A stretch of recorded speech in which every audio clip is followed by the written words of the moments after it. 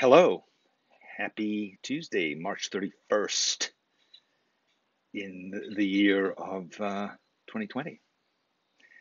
I'm Danny Gregory, and it's time to party. It's time to party with a couple of pens. Get a big fat pen. How big, how fat, you decide. And a thin pen. How thin, how pennish, you decide. Make them the same color, just make them really different. And some paper. Could be a sketchbook, could be some parchment, some vellum that you've razored out of an ancient Bible. Could be, I don't know. If you still have such a thing as paper in this digital analog age, procure it and have it standing by. So, today's a better day. Yesterday was Monday. Monday. Today's Tuesday. Tonight, for the first time since we've gone into quarantine, we are going to be ordering in food from a restaurant. Taco Tuesday. I'm enormously excited about this. Plan to spend the entire day preparing for Taco Tuesday. There's even been some conversation about possibly having margaritas if we can find one of the neighbors has limes on their tree and we can run in and steal a couple. We'll see. So tomorrow might be a later start than normal. I don't know. We'll see. But I'm excited. Now, one of the things that people have asked me, and by the way, thank you all for joining me. There's lots of you, some of whom are new, and some of whom are familiar. Na N, who's in the middle of nowhere in the desert. That's interesting. Rebecca Brown, Lisa Stewart, Patrick Foots of Vermont, Sandy Hester in Nashville, Denise Villar in Pittsburgh, Banu in Turkey, welcome, Kathleen in Florida, and many others, Sarah in Belgium, and Sabrina in Germany, and my old pal Thistle, and my other old pal Eliza, and many other old pals are here. So thank you all for being here, and hopefully you have your equipment standing by. So just to waste a little bit more time, because honestly, don't we have endless amounts of time to waste? Not really, but a few people have asked me, where are you and what's it like there? Fair question.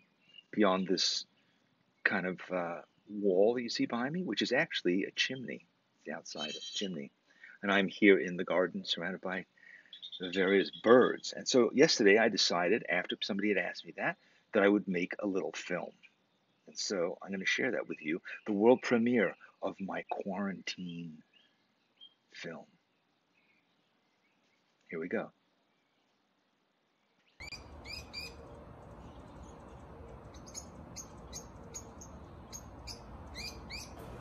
Well, in case you're curious where I am spending my detention, it is this hellhole. There's the palm tree. There's the pool. We have yet to go in the pool. It's warm, but it's not quite warm enough, but we have cleaned it. In fact, let me turn this thing around. This thing here was hanging down to the water. So we cut it. And when we started cutting it, I thought, oh, that's pretty good. Like, what else can we cut? And this entire thing here was filled with these sorts of branches. And as you can see, cut it, and threw it into the alleyway. Incoming. Yes, this is the alleyway behind the house, full of all of the stuff that we cut down.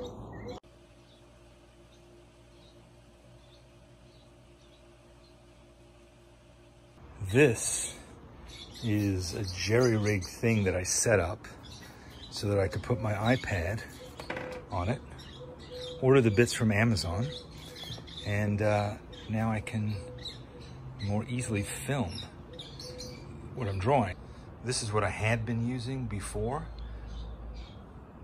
A box of IPA that was empty, and I would just balance the iPad on top of it. This is a box full of drawings that I've been doing during the live drawing parties. My brother-in-law Rick runs the planetarium at ASU, Arizona State University, and he has been bringing home all kinds of gear to replicate his planetarium here on all these different computers. He keeps bringing home more and more of them, and he brought home this gigantic telescope which we watched the stars with last night. We checked out the moon up really up close, which was amazing. And that's my sister-in-law in the other room. She's on conference calls all day long. And yeah, my brother-in-law even just took over my desk outside with his 11th computer. So, you know, you got to get along with people to survive in this business.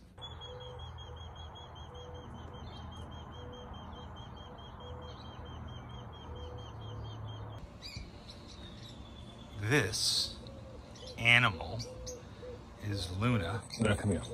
Come here. Come on, good dog. Come on, good dog. I've been training her around the clock. She's gone from being a completely undisciplined monster to being completely tame. See what I mean? This is Marley. A couple days ago, she was really rough housing, horse playing with some other dogs, and he's been limping ever since. So, come on, Limpy. He's kind of old.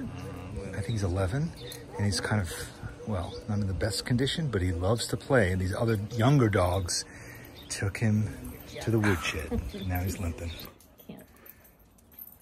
We've been icing him and massaging him. I'm not sure if it's helped.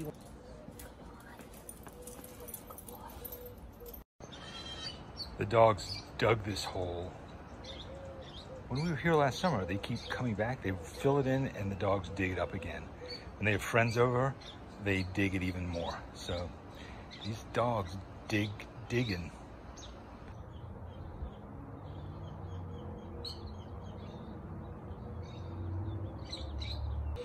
This is the fire pit. We spend most evenings, early evenings, sitting here watching the sun come down. This is the jigsaw we've been working on. It's impossible. I hope it's missing pieces because it's impossible. This is our favorite card game. We just dug this up. We might play it. I think it's interesting that it says that on the cover. Not very compelling. We've also been playing this game quite a lot. Probably the most, actually. We just started playing it. We didn't know how to play it, and now we do. We're kind of obsessed with it.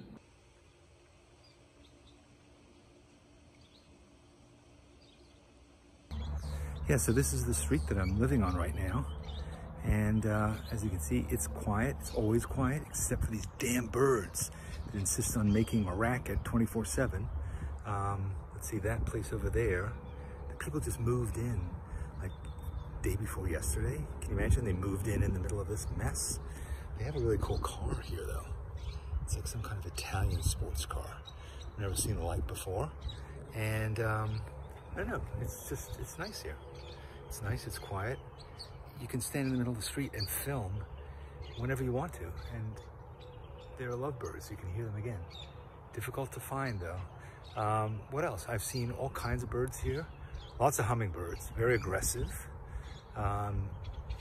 We went on a hike, and this is what happened. Well, we're in the middle, or toward the end, of a multi-mile hike here in the desert. Haven't seen any bleached skeletons yet, but it is it's getting warm. It's getting warm here, considering that it's not even April yet, but we're having a good old time, and it's nice. Here I am with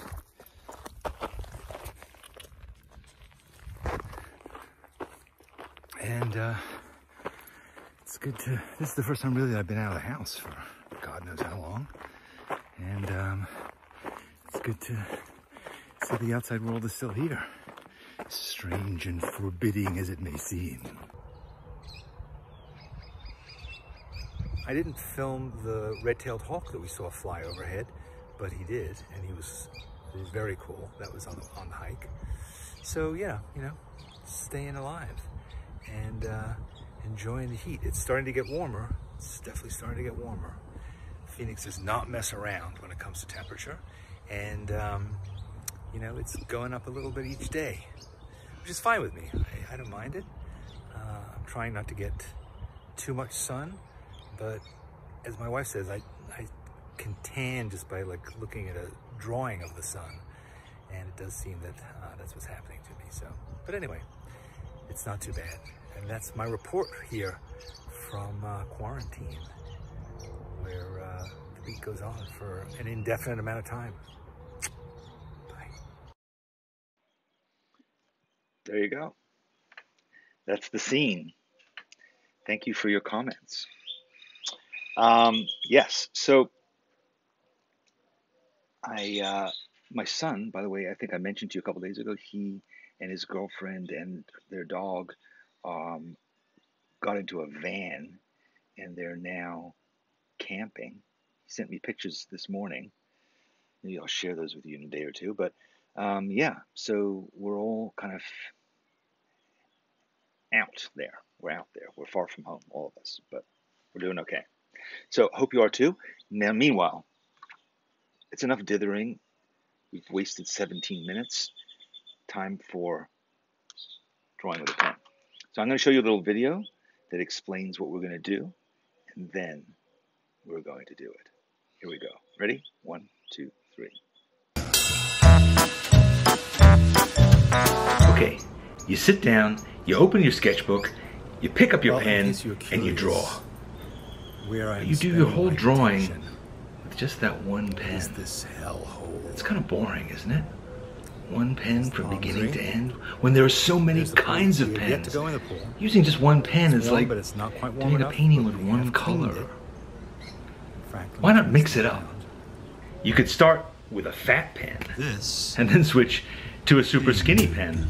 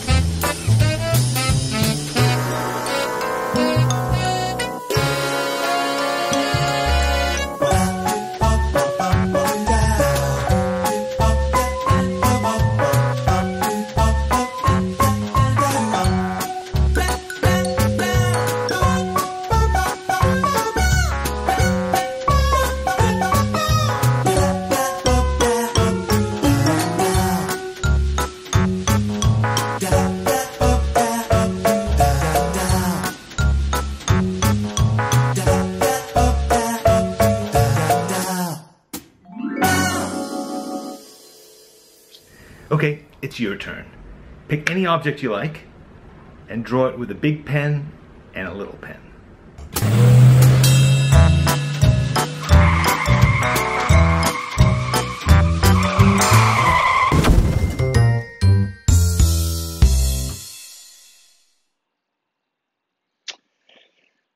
All right. That assignment is actually from our newest course, which is called Art Boot Camp. So if you're interested in large amounts of fun, Art Boot Camp is for you. It is a class where every day you get an assignment for 2 to 6 weeks, and you will learn everything there is to know about drawing and painting. Check it out on our website. Meanwhile, so pick your topic. I'm going to draw this shoe of mine. This is the shoe that I was wearing when I was hiking. So, but pick anything you want, just any kind of simple object to draw, and let's get to it. So first of all, pick your pen, and let's just go over where my page is. Here it is. All right. Let me just fire up my camera again. Sorry, 1 second.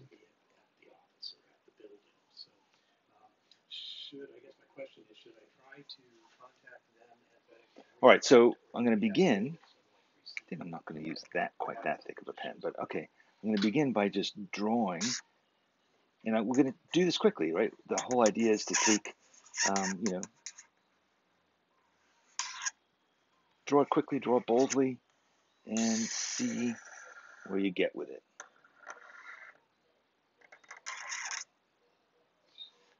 Don't trouble yourself with details.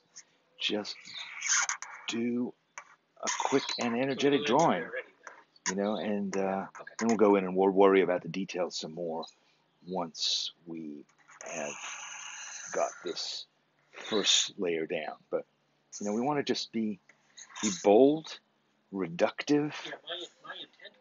Is reductive the right word? Probably. It's a good word though, so I'll use it. And we'll see. There we go. You hear my brother talking about astronomy gear stuff in the background, brother-in-law. So the beat goes on here in Office Central, in the work commune.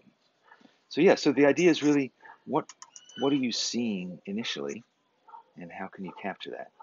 I think that's it. I think we're done with the big pen. Okay?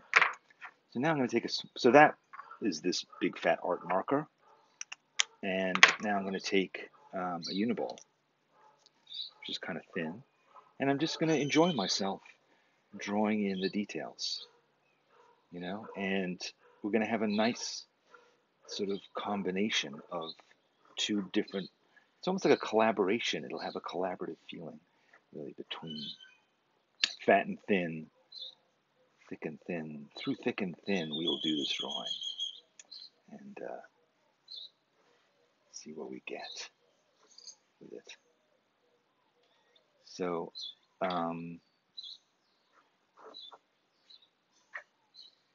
just going to shut my mouth for a little bit and do some drawing. So, if you're just listening to me, you can hear the birds in the background, and that will do. That's a horrible fly.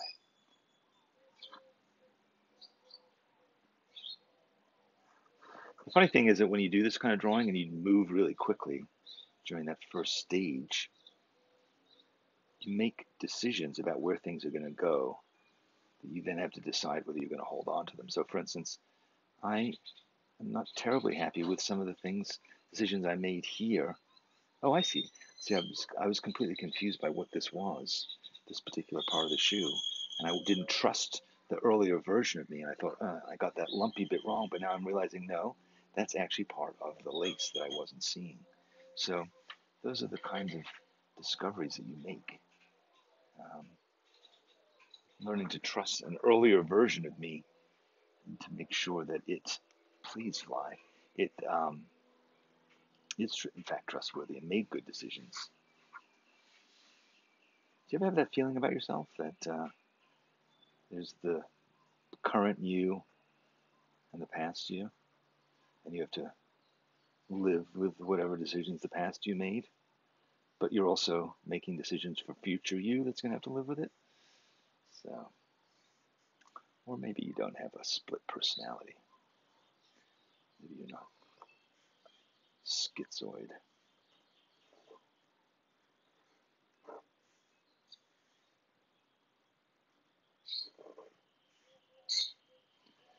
I've never drawn this particular shoe before. It's actually kind of fun. There's a lot of stuff going on.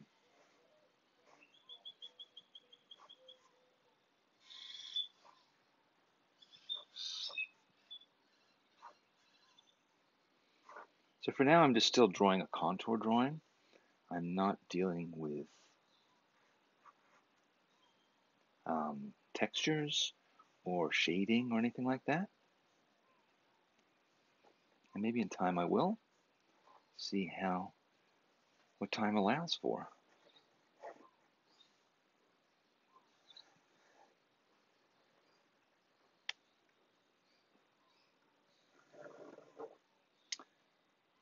What's interesting about this process, I think, is also seeing the different ways that different implements affect your ability to draw, but also to see.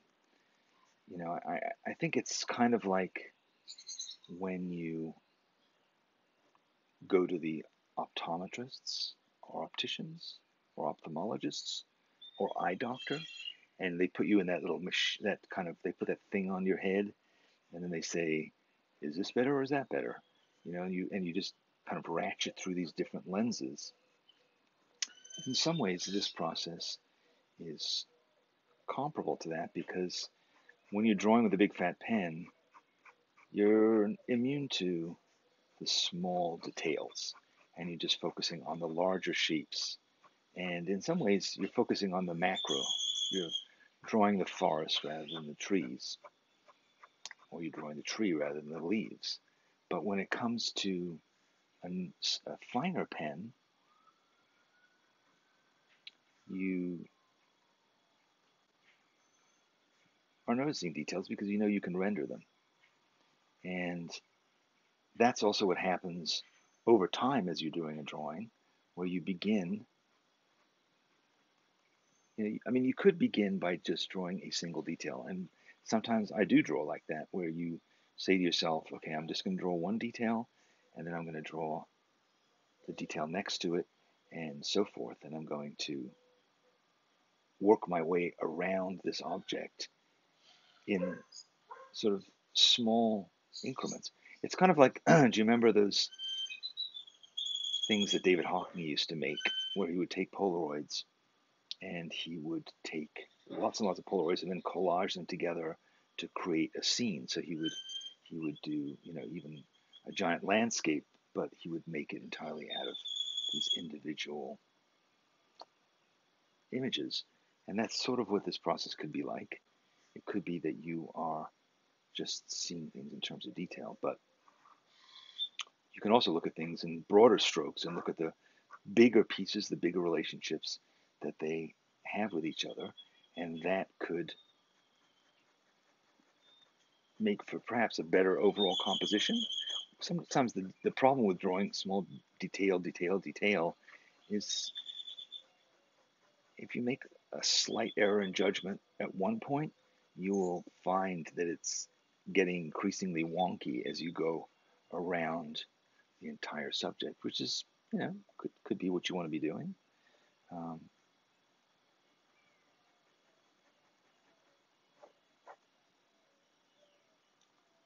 But it's definitely a different perspective, and this style of drawing that we're doing here today allows you to some extent, combine both of those perspectives.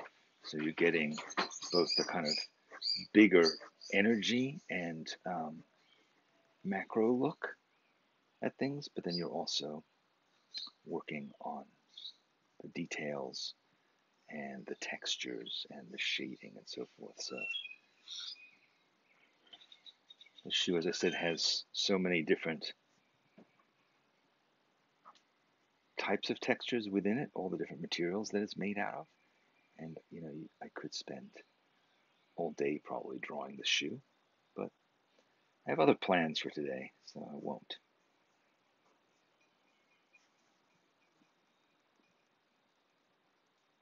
Today's the day where I really want to do some proper writing, so that is my plan for the rest of the day. But it's good to get some drawing done. It's kind of like getting your meditation or your jog in, and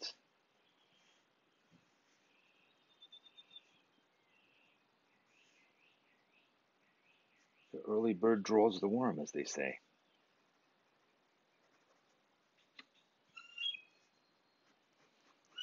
Maybe we'll go back to clearing some more brush.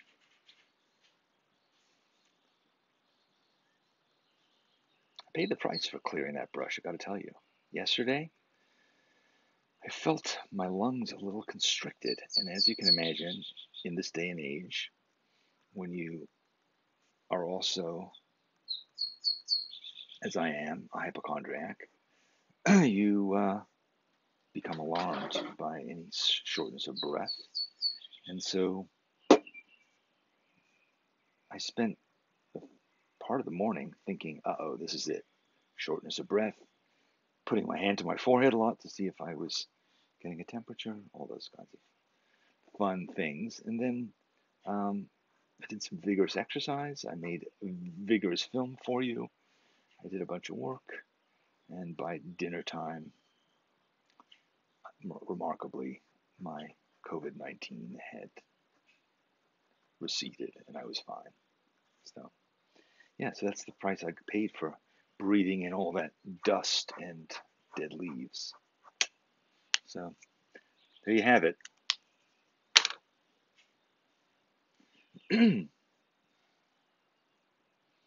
Yes, it was. It was just brush. It was a brush with my fate. So, yeah, well, that's a fat and thin. I do need Patrick's right. I do need a fly swatter. We had an electric fly swatter here. Have you ever seen such a thing? And it stopped working. So now it may just have to be a rolled up newspaper. They came to pick up the garbage today, so that was the exciting bit of the morning, and the flies got very excited about that. Let me talk a bit more about boot camp while you are working, because, as I said, this is an exercise from boot camp. The idea behind boot camp is that every day you get an assignment that helps you to build your basic skills. Spend 10 to 15 minutes getting in the assignment, understanding the video. The videos are like the best lessons that we've taught across Sketchbook School, plus a huge amount of new stuff that we've created.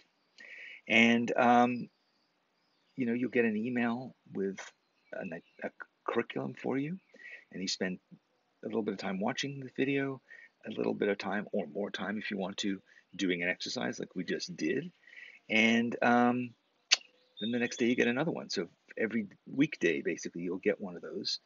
And you can do it for 6 weeks. And over 6 weeks, you will cover all the basics of drawing, all the basics of color, the basics of watercolor, and then you'll bring it all together and you'll make some really fantastic final pieces of art. And also, if you want to, you could just do the first 2 weeks of it and just learn basic drawing skills. So if you took the course beginning, you probably don't need the boot camp, although you might like it as a refresher. But if you haven't, this is definitely a great idea to get back to basics. But getting back to basics, even if you've been drawing for years, for me to do exercises and to think about the principles and the building blocks of drawing is enormously helpful, and it helps you to really to take new risks, to try new media, to remind yourself of some principles you might have strayed away from. I know I have. And so, yeah, boot camp, and what could be a better time to do boot camp than now, right? Because after all, we need some structure to our days, I think, as we are here in quarantine. And getting that daily reminder, that daily little kind of prodding is really helpful. All right. Well, so yeah, I think if you're a seasoned Sketchbook School person, this course is probably not for you. But if you're new at all to any of this stuff, this is the thing. So yeah, thank you for joining me. Thank you for drawing with me today. It was very nice. I think I'm going to have a friend join me tomorrow, and we're going to do some drawing together. I have this kind of project that I've been working on that I might share a bit of tomorrow. And that's it. Good start to the day. Fat and thin. Time to try some more. I might do another one of these drawings this morning because it was really fun, and it just kind of plunges you into the middle of drawing, right? Just put that big fat marker, gets down to basics, and then you can kind of noodle and doodle and crosshatch to your heart's content. So thanks very much for being here with me today. I'll see you tomorrow. Same bat time, same bat channel. Have a good day.